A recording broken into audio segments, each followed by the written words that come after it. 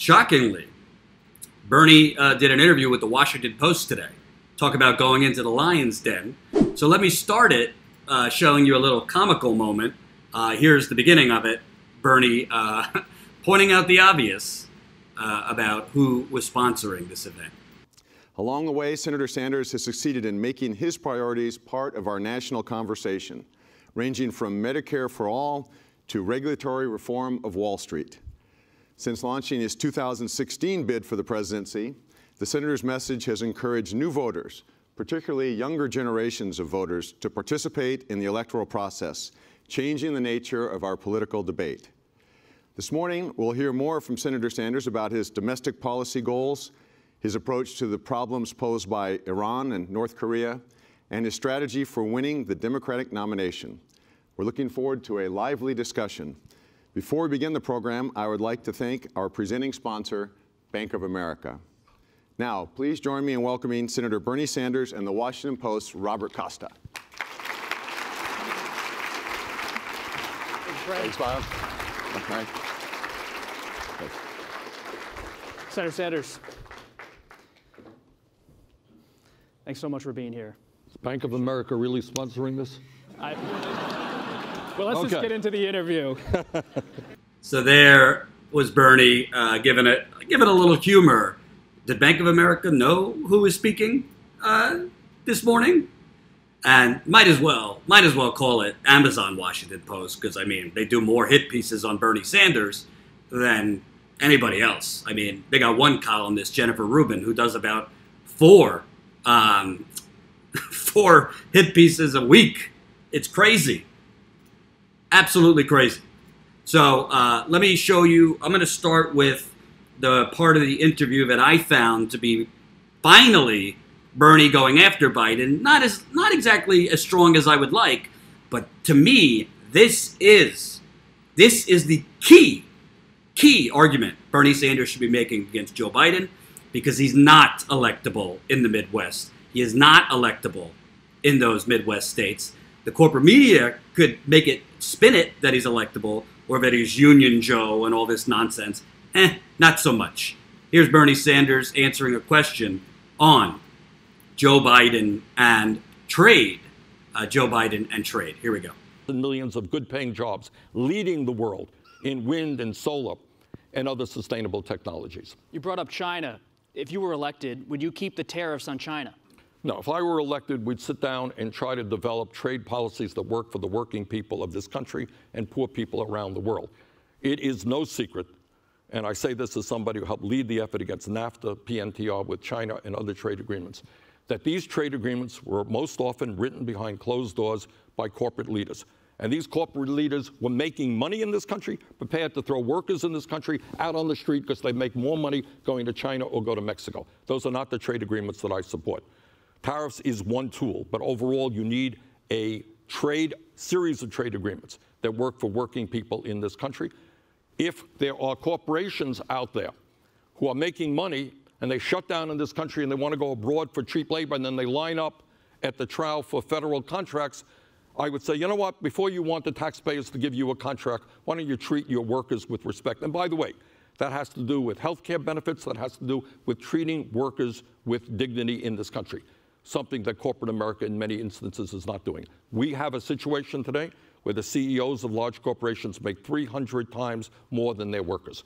We have to deal with that.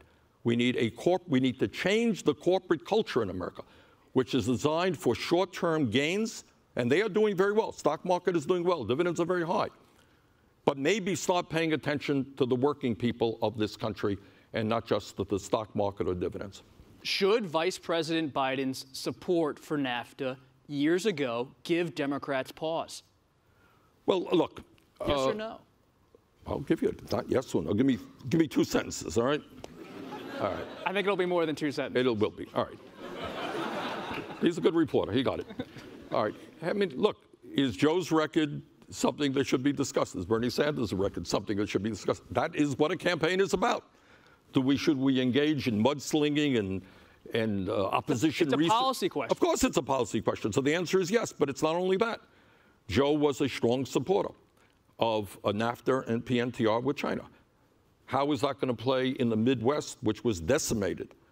In Michigan, Wisconsin, other states, which were decimated by these terrible trade agreements. Do I think that the workers in those states are going to feel very kindly to the guy who supported those agreements? But it's not just trade. Now, let me just briefly talk about some of the differences between Joe and myself. Joe voted for the war in Iraq.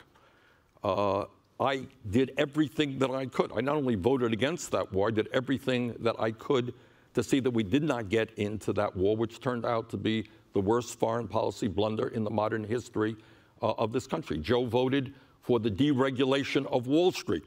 I helped lead the effort against that. That led, in my view, to the Wall Street collapse of 2008 and the incredible pain that that caused for the American people. I voted against that bailout. If there was going to be a bailout, I wanted the billionaire class that helped cause the problem to pay for it, not working families. So, the differences between Joe and me on foreign policy, on domestic policy, is pretty significant. More importantly, our vision for the future of this country is very different, and voters will end up taking a look at our records, taking a look at our ideas for the future. They'll make their decision. What does that tell us about his judgment, especially that Iraq vote? Look, I don't want to, psychoanalyze Joe and determine, about his judgment. He was wrong. He was wrong big time. And go back to what I said on the floor of the House. I was a member of Congress about, the destabilization that would occur in the Mideast as a result of that war. And by the way, right now, I am doing everything that I humanly can. I think I'll be in a press conference in a couple of hours to do everything that we can to make sure the United States doesn't get involved in a war with Iran, which, in my view, you can see how this stacks up 5 years from now, would be an even worse disaster than the war in Iraq. And I want to say something. I know I've been saying a lot. All right, so you want the good or the bad? The good or the bad? I'll start with the good. Finally, Bernie Sanders is speaking up to point out Joe Biden's record. The corporate media has been manufacturing consent and extreme, in 2016 it was extreme makeover Hillary Clinton. Now it's been extreme makeover Joe Biden, and pushing this notion, this fairy tale notion that he's more electable in Pennsylvania and Wisconsin and Michigan. I got news for you. I was in Michigan, Wisconsin, and Pennsylvania, as well as Ohio, more than any other state covering 2016. Donald Trump did not win because of Vladimir Putin. Didn't win because of James Comey. He had them at NAFTA. And if you look at the exit polls in all of those states, voters tell you what the main issues were. The two top issues were trade and immigration. Trump was very successful at making those workers think their jobs and their plants closed because of Mexicans and Muslims. No, it was because of the corporations writing these trade deals. The corporations write the trade deals. Yes, cheap labor is going to Mexico and China, but you can't blame the workers there. It's the government officials that are selling your jobs to the lowest bidder. It's not the workers' fault. Bernie obviously didn't clobber him over the head. I would have preferred him to say, yeah, his vision has been lacking. And, Joe Biden is doing fundraisers with Comcast lobbyists, and Comcast is a union buster. And while he goes out, talking about being Union Guy Joe, here's all the money he's taken from unions. And NAFTA just helped destroy unions. So with TPP, which Joe Biden still supports. But the bottom line is this. Bernie, that message against Joe Biden on NAFTA and TPP. Remember, I reported on this earlier. Joe Biden wrote in 2016 as vice president. He wrote cheeringly about the TPP, just like Hillary Clinton called it the gold standard. But Hillary Clinton called it the gold standard in 2011 while she was Secretary of State. Joe Biden was writing glowingly about this in 2016, and he's still for TPP. And if he was president, he would definitely try to reignite TPP. Well, TPP, if NAFTA was the first wrecking ball to close down those factories in Ohio, Michigan, Pennsylvania, Wisconsin, Illinois, many other states around this country, TPP will be the final one. You want to talk about a jobless economy? If TPP comes to pass, forget it.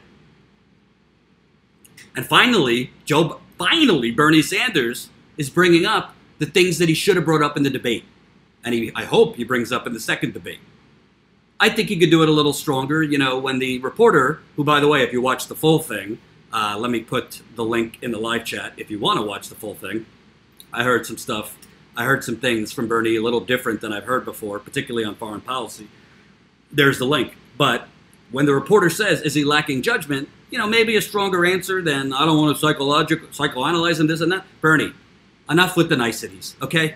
Are you planning on going on vacation with Joe and Jill Biden after the campaign? Take the gloves off. Yes, he's lacking judgment. He's lacking judgment to lead. That's what you need to say. I'm not a campaign strategist, but that's what I would like. Hope you enjoyed that last video. Hop on over to statuscoup.com where you can sign up for our email list and become a member for as low as $5 to $10 a month. Membership is how we grow. That's statuscoup.com/join. And remember, join our email list so we can grow the revolution with you.